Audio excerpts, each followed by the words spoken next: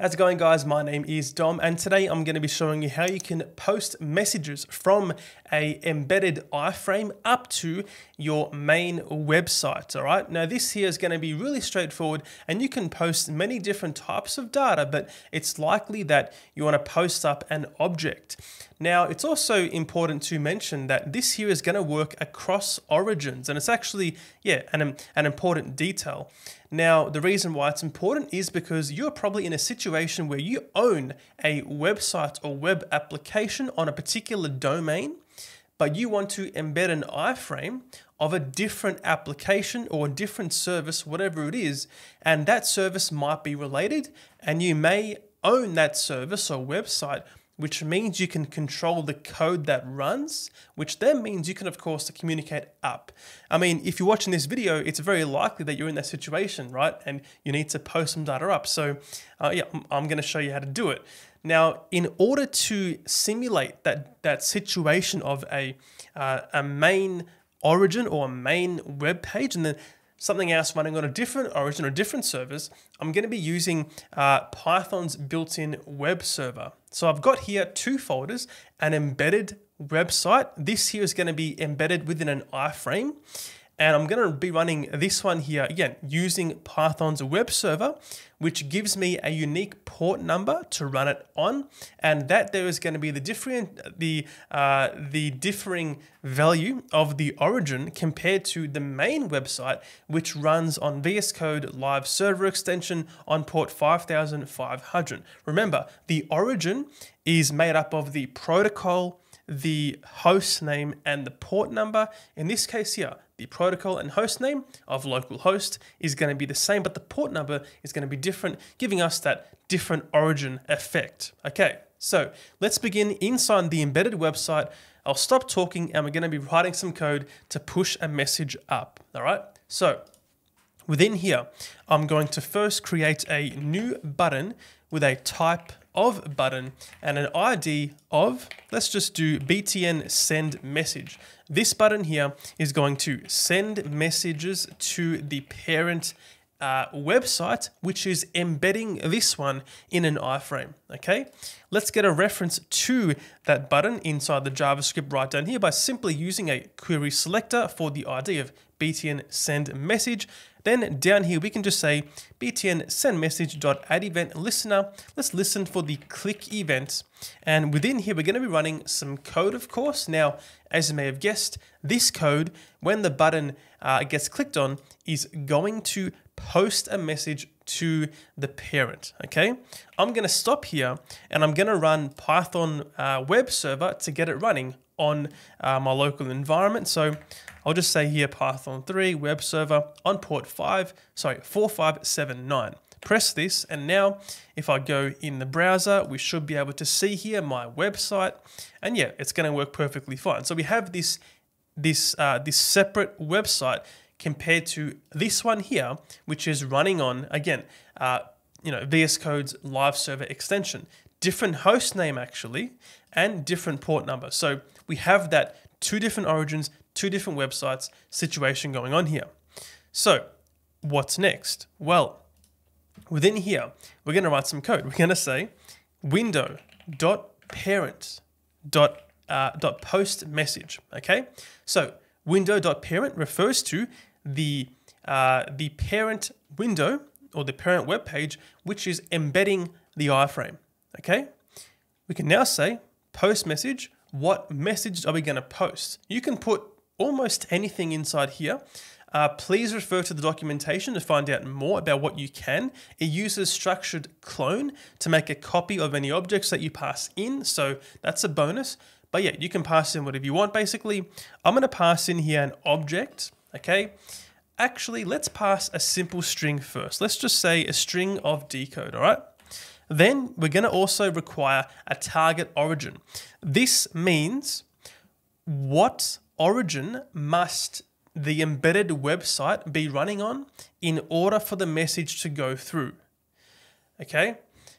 Now, the reason why this is important is because, well, if for whatever reason your code ends up running on some other origin that you may not trust, those messages are not going to be sent up. So it's a bit of a security measure, but in this case here, I'm going to pass in the wildcard of an asterisk.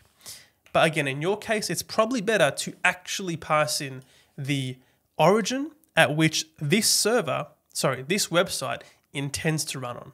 Okay, so pass an asterisk inside there just for development purposes. I'm going to save this and then go back in the browser here. And if I click on this, nothing happens, but that code did run and that message got posted. But the problem is there was nothing to listen for that message. So what do? Well, we add a listener to this site to listen for that message, okay? Now, of course, an obvious problem before we even do that is that there is no embedded iframe yet. So let's embed that iframe. We're going to say iframe with a source of HTTP localhost running on port 4579. And let's give it a style of a border of 5 pixels, solid black here, just to make it stand out a little bit more. I'll save this, go back in the browser here. On the main website, I can now close this one. We don't need it anymore, right? So on the main website, we have now embedded that second app or second website. If I click on this, again, nothing happens still. So let's fix that by going down to the script tag in this main website. And we're going to say here, basically just window.addEventListener. We're going to listen for the message event, okay? We're going to grab onto the event object, and then we're going to simply console log what this is. Console.log ev. Save this back in the browser, and now we've completed all the code that is bare minimum to get this working. Click on this and we get the message event, okay? So if I expand this, we can see there's a lot of detail about the event that has happened, just like a standard JavaScript event. The stuff that you care about is going to be the data. There we go, decode. That string came through from the iframe, and the origin, okay?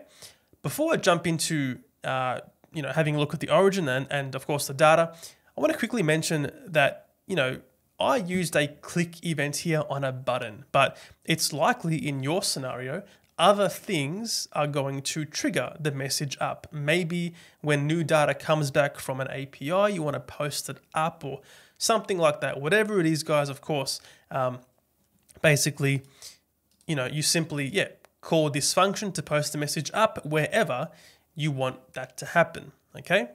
So what is important about the origin property on the message event? Well, it's important that you verify where it came from. Again, another security thing.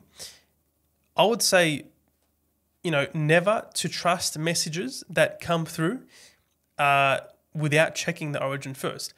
Again, you probably know what the origin is of your secondary service, your secondary website, because it's in your source here.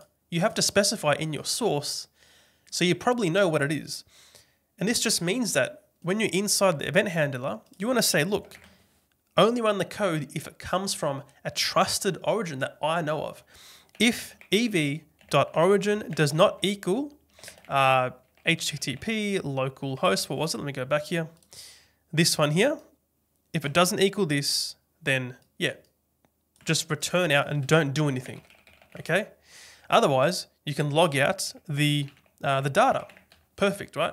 Save this back in the browser, click, and there we go. The data is being logged out. Of course, do whatever you want with the data once you've got it, okay? Fantastic. So that's basically, all you need to know for the most part. One thing I want to mention is that if you have React DevTools enabled on your Chrome, it's probably going to post through a bunch of messages, which again kind of proves what I was saying just then about checking the origin, right? Because you never know what kind of messages your website could be receiving. Make sure you always check the origin.